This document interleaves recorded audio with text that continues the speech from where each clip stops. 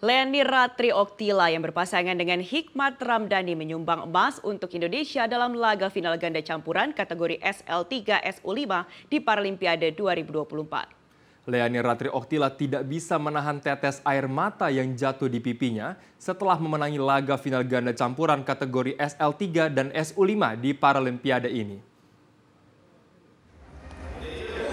Tangis Haru Leani Ratri Oktila pecah tak bisa menahan tetes air mata jatuh di pipinya.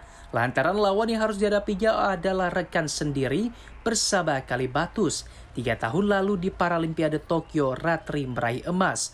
Memastikan emas di tangan, rasa haru menyelimuti Ratri.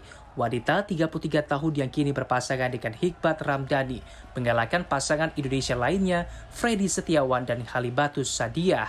Ratri tak kuasa menahan tangis lantaran lawan yang harus dihadapinya adalah rekan sendiri. Bersama Kalibatus 3 tahun lalu di Paralimpiade Tokyo, Ratri meraih emas. Selain lantaran masalah hubungan erat dengan sosok yang harus menjadi lawan di semifinal, Ratri juga begitu emosional ketika naik podium. Ratri adalah salah satu atlet andalan Indonesia dalam Paralimpiade kali ini.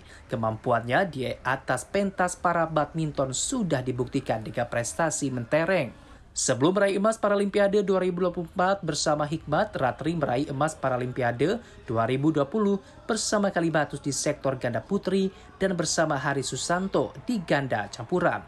Ratri menjelaskan sempat berpikir pensiun setelah Paralimpiade Tokyo.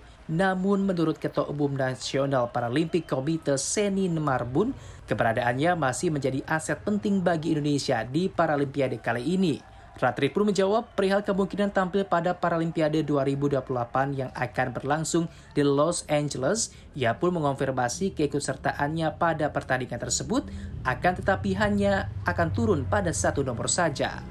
Demikian laporan tim berita Garuda TV.